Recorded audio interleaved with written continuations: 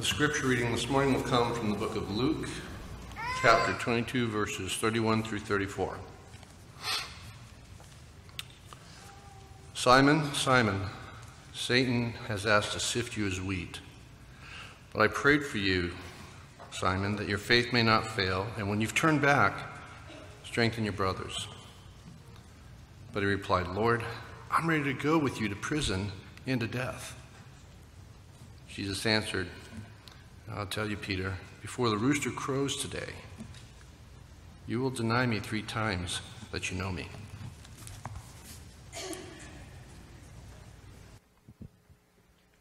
Thank you, Bob. It's a great day to be able to be here and to sing praises. Thank you, Steve, for leading us in those songs. And isn't it great just to be able to sing praises to God? And there's a hope, a very small hope, that things are going to cool off here. It's getting there, but it's kind of slow coming. I know how that is. If you're one of those who signed up to go deliver pizzas today with Joshua, make sure that you're over there in the fellowship hall and able to meet with him and do that. Also, if you're part of the Mo Connect group, tonight it's going to be at our house. Did you get that, Rebecca? Okay. Just making sure. Today we're going to be talking about failure. It's a very easy topic for me. Lots of things to pull from. And when you start looking around, it's pretty common to most of us.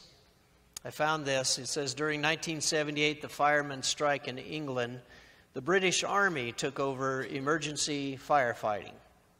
On January 14th, they were called out by an elderly lady in South London to retrieve her cat. They arrived with impressive haste, very cleverly and carefully rescued the cat, and started to drive away. But the lady was so grateful, she invited the squad of heroes in for tea. And driving off later with fond farewells and waving arms, they ran over the cat. Yeah, everything doesn't work out well, does it? Some things are just failure to begin with. But failure is always an event. Failure is never a person. And so I want to make sure that you know that. It is never who you are. It is something that happens around you. And so make sure that you don't ever see yourself as being the failure. But things do happen. The Bible talks a lot about people who fail. In fact, did you know that every single person except one in the Bible fails? And almost all the stories that we have are not really success stories. They're stories about things that took great faith through a failure that was happening at the time to do something great for God. But it's always through a difficulty. It's always through something hard. And it's never just something that's very, very simple. In fact, here this morning, I'd venture to say every single person here today has had some kind of failure in your life, some kind of thing that does not go well. And if you've never failed at anything, you're just not trying hard enough. I mean, it's going to happen.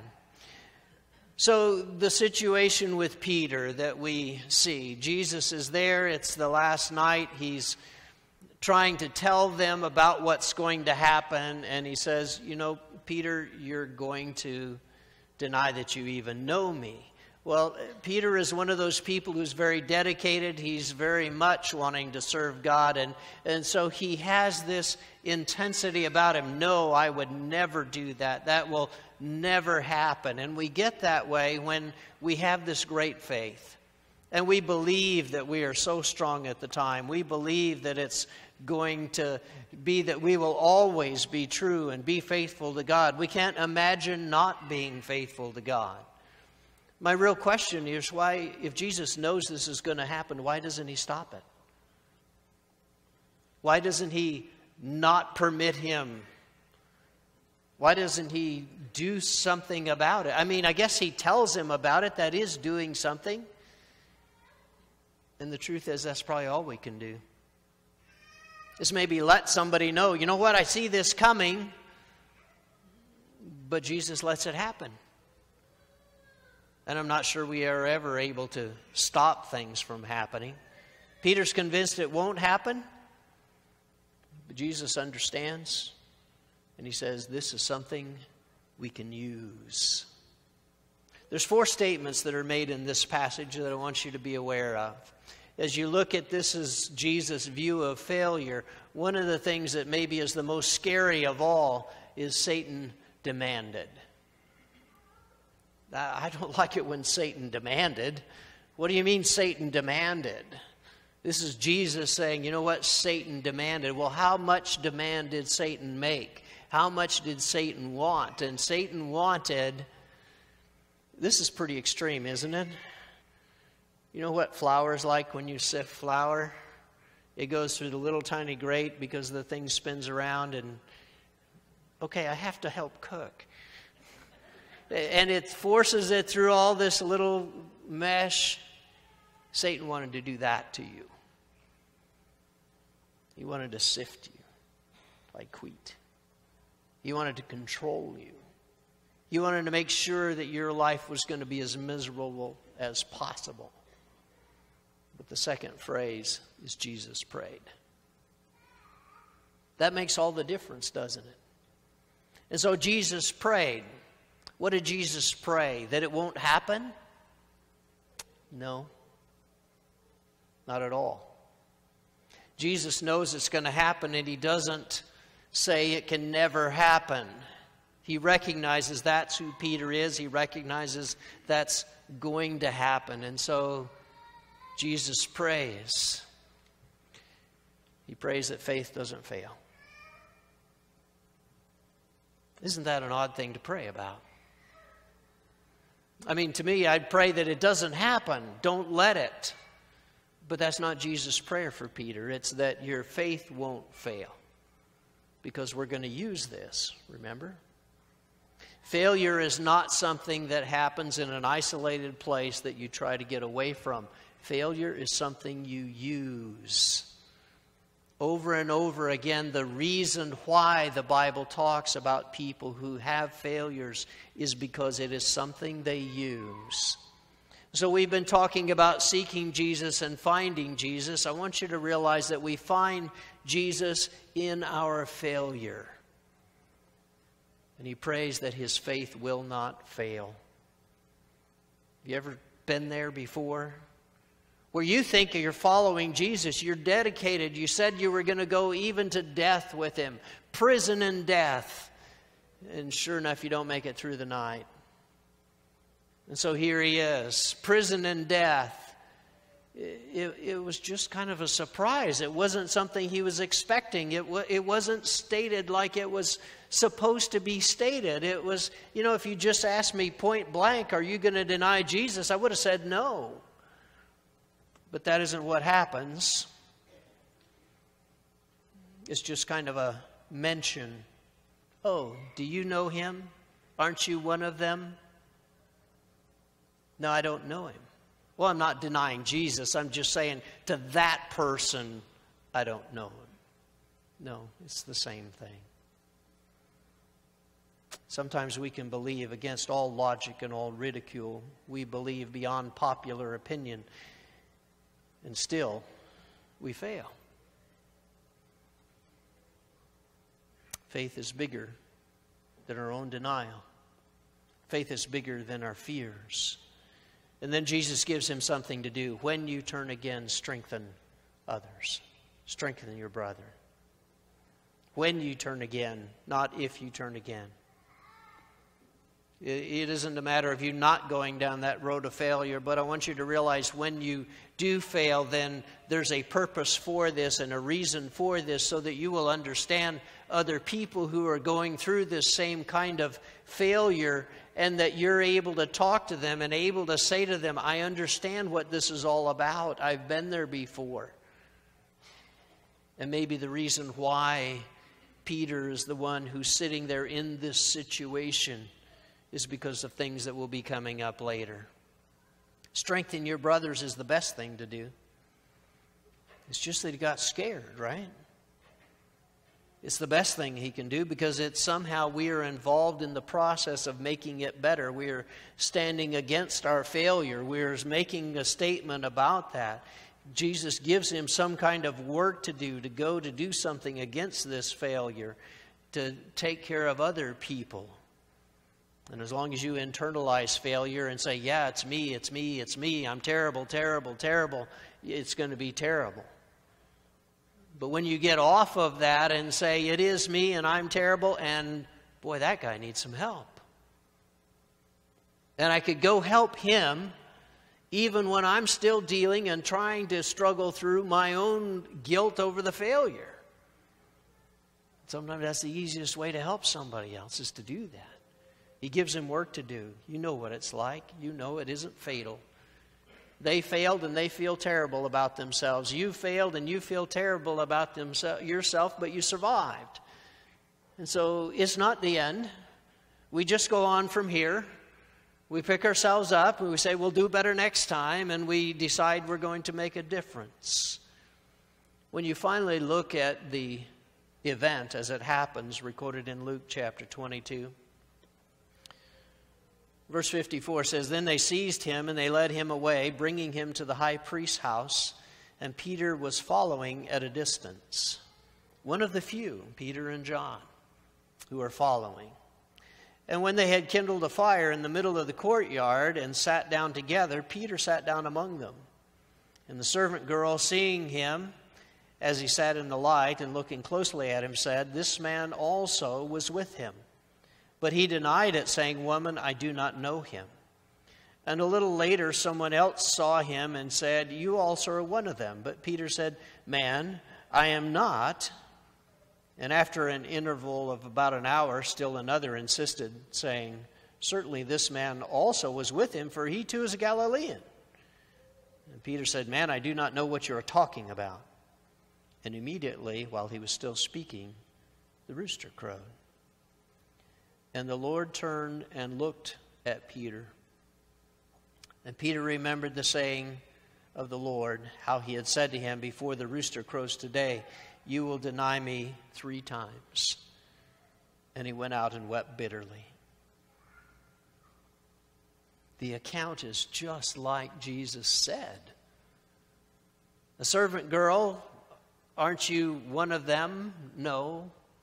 Aren't you from Galilee? You're a follower, right? But I think it's the time delay. So if it's an hour apart, you don't really connect this one with that one. If you'd asked me 3 times in a row, by the 3rd time I might have gotten it. But over 3 hours, I forget.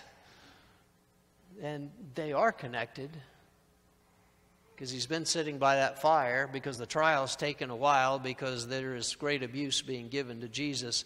And I think it's so interesting the way Luke records this. Jesus apparently is facing away at the trial as Peter's trying to watch and be aware of what's going on at the trial. And it says he turned and he looked at him. You ever gotten that evil eye from mom? I think Jesus's might be worse. Because it says, you know what you did. And I told you this was going to happen. It's got to be one of the hardest things. I told you this was going to happen.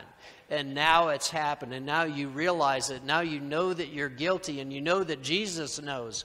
Because it was exactly on cue, exactly as the rooster crowed, exactly as you were finishing your statement. Sometimes God's timing is just so incredible to convict us of our failure so that he can show us his glory. Well, Peter's distraught. He has to leave. He breaks out into tears. I think that's an important part to realize. In your failure, you do need to weep bitterly. That's part of what we had talked about before about meeting Jesus in our sin. There is a time for this repentance to take place, for this time when we are so upset and so distraught, and our repentance is definitely needed. But that's not the end of failure. And sometimes failure is bigger than just sin. Okay? Because I think Peter's obviously committing a sin here. He's saying he doesn't know him when he does. That's a lie. But, you know, is it really that bad? You just say, I don't know him. You just didn't want to admit that you knew somebody. I mean, that's not even one of the 10 Commandments, saying that you didn't know somebody. It's not even listed anywhere in there to say that you don't know somebody's a sin. How can that be a sin? How can that be something that is so terrible? Why is Peter so upset with all of this? Well, it's a failure that is much bigger than his sin. It's a breaking of Peter. It's a denial of who he is. It's a denial of what he's been doing for the last 3 years. It's a denial of himself and of what he believes. It's a denial of the friendship that he has with Jesus. It's one of those things that's hugely important because he staked his life on this relationship with Jesus, and now he's just said, yeah, I don't even know him. There's a lot of phrases that I want to maybe share with you because this is not a Christian problem. It's a common problem that happens all over the place. One is this: those who try to do something and fail are infinitely better than those who try to do nothing and succeed. Just think about it. To be caught in a failure, to be at that point where it didn't go right, it didn't go well, and I'm not trying to cheer you up about it, but it is better than just sitting there and saying, no, I think I'll fail, I think I'll fail, I think I fail. Well, you definitely will, because you didn't even try anything. And I think maybe that's the worst part, is because we didn't even try anything. Failure sometimes is bigger than just sin. It's bigger than where we are, and I think we need to recognize this. Thomas Edison was the one who invented light bulbs. It's the reason we're able to see in a building that has no windows anymore. But as he was trying to do that, this was one of the sayings that he said. He couldn't quite get it. It was taking him a long time. He says, I've not failed. I've just found 10,000 ways that don't work. Well, that's a good way to look at it, isn't it? To be positive about it. I have discovered something important. It doesn't work. Well, then you do what? Then you go on to something else. And you try 10,001. I think that's an important concept for us to recognize, that failure is not fatal unless you never get up and try again. It is so important with that to realize that that's what God wants. That's what it's all based on, is being able to get up and try again. A couple more. In 1902, a poetry editor for the Atlantic Monthly returned a stack of poems with this note: our magazine has no room for your vigorous verse. The poet was Robert Frost. In 1905, the University of Bern turned down a doctoral dissertation as irrelevant and fanciful. The writer was Albert Einstein. 1894, an English teacher noted on a teenager's report card a conspicuous lack of success. The student was Winston Churchill. Are you getting the pattern? Every great person has had great failure. Really? So what does it take to be a great person? Great failure. Because it means you've tried to do great things. And so just realize that's what it takes. And I think we see that throughout Scripture as well. Each one of those people did not quit. They got back up and they did it again. And they worked harder. And they didn't believe when somebody else said, you're a failure. They said, no, I'm not. I just know a reason that it doesn't work. And they went on with life. And they went on to live more. Well, let's go back to Peter for just a minute. In John 21, not only had they done what the denial, and he's already gone through that. Now they've given up on being disciples at all, and they go back to fishing. And they decide, we're just, Jesus is gone, he died, and he came back, and we saw him, and now we don't know what to do. So they go back to fishing. And failure upon failure, not only have they given up on being disciples, they're not even good fishermen. If you ever want to feel like a failure, just go fishing. That's one way to, for sure, well, at least when I go with you. If you go with Danny, I think you're more lucky, but when I go with you, no, you're going to get the other experience. And Jesus shows up on the shore and he says, do you have any fish? Thanks. No, we don't. And it's a repeat of what they did at the beginning. Once you let down your net on the other side, we know that doesn't make any difference. Except for in this case, they know better. They do let down their net on the other side, and there's 153 large fish. Apparently no small. All of the fish are large. How does Jesus come back after Peter's failure and even want to talk to him at all? I think there has to be the understanding that great friends will fail you. But great friends are the ones you can get past the failure and go on with to a better relationship. You see, as he talks to Peter, he pulls him aside. When they had finished breakfast, Jesus said to Simon Peter, Simon, son of John, do you love me more than these? And he said to him, yes, Lord, you know that I love you. And he said to him, feed my lambs. And he said to him a second time, Simon, son of John, do you love me? And he said to him, yes, Lord, you know that I love you. And he said to him, tend my sheep. And he does it a third time, and it begins to get Peter worried. And he's saying, well, you know that I love you. What are you? And maybe it's because there's 3 times denial, and now there's 3 times confession. He's giving him something to do. He's not saying, it's okay, we'll get over it, we'll get past it. No, there's something I want you to do. I want you to take care of those Christians. I want you to take care of those brothers in Christ. I want you to feed my sheep, tend my lambs, be there for them, because they're going to be failures also.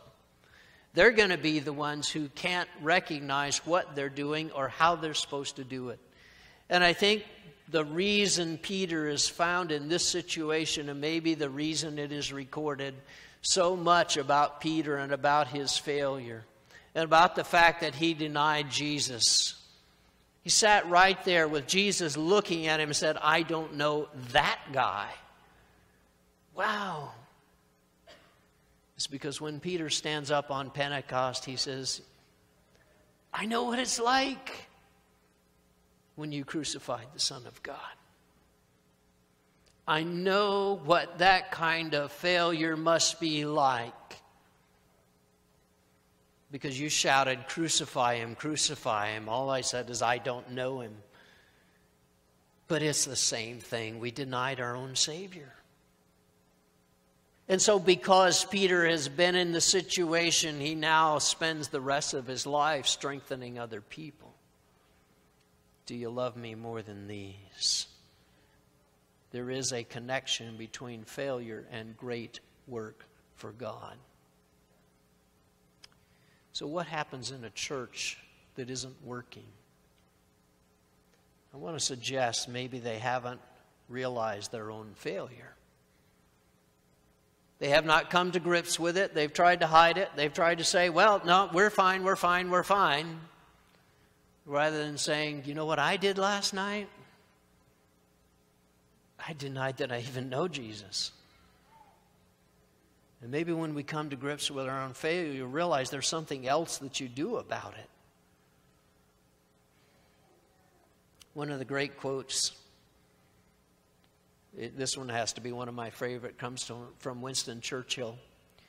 Success is stumbling from failure to failure with no loss of enthusiasm. There's just something about that says, what? How can you do that? Because you know it's not over. You know it's not the end. If you refuse to admit the failure, then sometimes it just leads into arrogance. If you've never had any failures, then it leads into, well, I do everything right. Everything I do is perfect, at least all the stuff you know about, right? But I think sometimes when we realize our own failure, then we know we failed and we know better, and we don't have any pretense of arrogance about it because we know that we're a failure. Now we're ready to listen to God and to do what God wants because our way didn't work. And we're ready to take care of people. We're ready to understand what that's all about. The two biggest people that we read about the most in the New Testament are Peter and Paul does exactly the same thing. As you look at 1 Corinthians 15, when he's talking about Jesus who came back and appeared as a resurrected Savior to different groups of people, then he says, he came to me. He says, for I am the least of the apostles, unworthy to be called an apostle because I persecuted the church of God. But by the grace of God I am what I am. And his grace toward me was not in vain. On the contrary, I worked harder than any of them, though it was not I, but the grace of God that is with me. You see the pattern? I'm the least apostle. I am unworthy. I persecuted people. I physically injured people who were claiming Christ. That's a failure. It was in ignorance. It was before I knew any better. But you know what? They don't really think of it that way. It was me. By grace, I am what I am. And I think failure's there for that reason. Because if failure wasn't there, we would think we were good at it. Failure shows us that it's by grace that we do anything at all. God knows all about our failure. Sits there and watches it. Even when we are at our worst, God is not surprised. But in our failure, God finds a way to heal and to make us useful and to make us fruitful. I think there's a certain part of that trimming the vine, that the pruning process that has to do with how we deal with failure. Sometimes it's our mistakes, and we're able to see Jesus more clearly through mistakes than we are at any other time. And it allows us to work harder because we recognize that's what makes all the difference. One baseball player set a major league record for strikeouts, 1,316. And the same player set a record for 5 consecutive strikeouts in a World Series game. The holder of both records was Babe Ruth.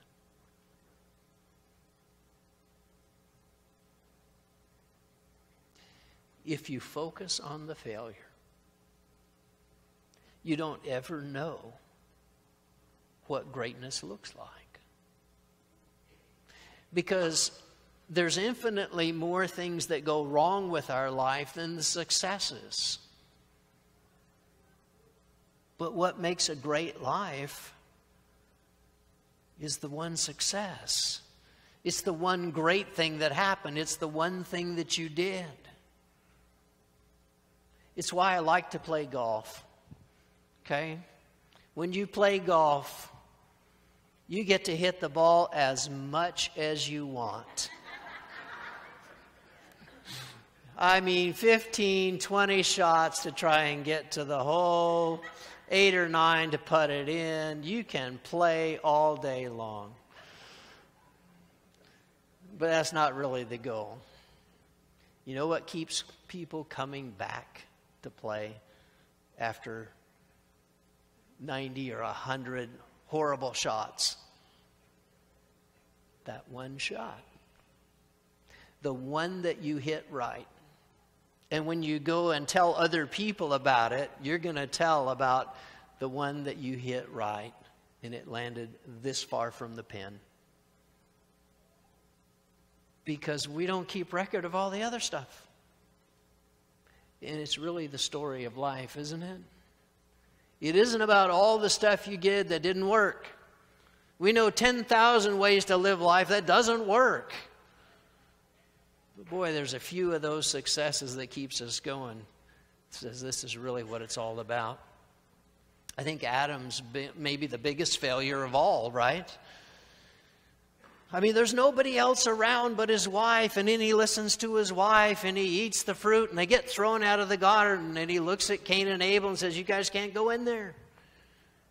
Nobody ever, for the rest of time, ever will see that garden. That's got to be failure, isn't it? That really rests on you a lot. To realize that you have condemned all of mankind to never be able to see what was such a privilege for you. Until you realize, without that, we have no need for Jesus Christ. We have no filling with the Holy Spirit. We have no grace. We have no forgiveness. We have no depth of the love of God for us when we fail. And you realize we're better off. We're better off with the failure. And God knew that. And God planned it that way. And it's really what we're able to see. 2 Corinthians chapter 5 is the last one I want to share with you. The response to that is, therefore, if anyone is in Christ, he's a new creation. Why? Because we've had a lot of failures. You need a new creation. The old has passed away. Behold, the new has come. And this is from God, who through Christ reconciled us to himself and gave us the ministry of reconciliation. That is, in Christ, God was reconciling the world to himself, not counting their trespasses against them, and entrusting to us the message of reconciliation. Therefore, we are ambassadors for Christ, God making his appeal through us. We implore you on behalf of Christ, be reconciled to God. For our sake, he made him to be sin who knew no sin, so that in him we might become the righteousness of God. It's God's plan. Failure recovery is our ministry. We don't go out as people who have it all together and say, yeah, we've never messed up at all. And we've covered it up so well you'll never find it. We go out as the fact, you know what? We're both failures. And I want to tell you how you can make yours better. Because I've had a couple of days that have just been incredible. Because the grace of God was there. The love of God was there. The worship to God was there. It's such an amazing thing to realize that a person who is such a failure finds Jesus in the middle of their failure. Where else do you want to find him? You won't find him in your success,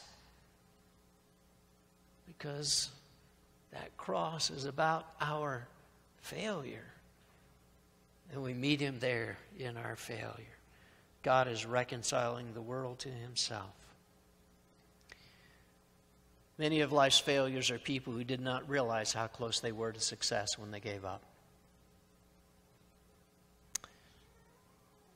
The passage I just read to you about becoming a new creation, that can happen this morning. You are that close to success in God. You are that close to getting rid of any failure that you've ever had in your life, not because it's taken away, but because it's forgiven. Because it no longer matters, because Jesus died for it, because grace has been given for it, because it is so important that God has given us this ministry of failure evangelism. Isn't that what we do? We always thought of it as friendship evangelism. I think maybe it ought to be failure evangelism. Let's get all of us together and realize that God is so amazing in what he does. because part of your life is also that Satan has demanded. But I also want you to know that we're praying. So today, if you want to do something different, to make something out of your failure, would you come while we stand and sing? I can